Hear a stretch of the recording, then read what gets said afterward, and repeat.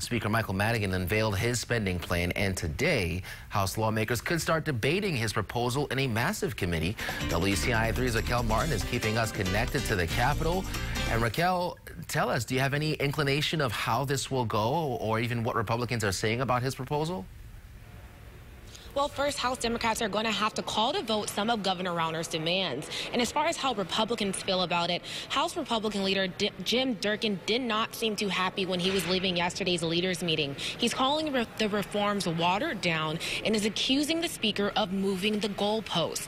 Now, Speaker Madigan insists these Democratic bills are a compromise and include input from the GOP and Senate Democrat proposal. It's still unclear if these bills will get at least 4 Republican votes to pass.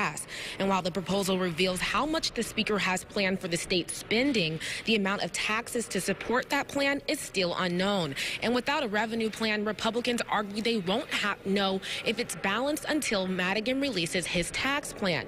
Durkin says he will ultimately support a 33% income tax hike when it comes down to a vote. He hasn't drafted his own tax hike legislation. Instead, he wants Democrats to do that. Now, looking forward to today, that proposal could be called to the floor, and you never know what could happen. Republicans have now had several hours to look over that 685-page proposal, and we're still waiting on a tax hike plan from either Democrats or Republicans, but either way it goes.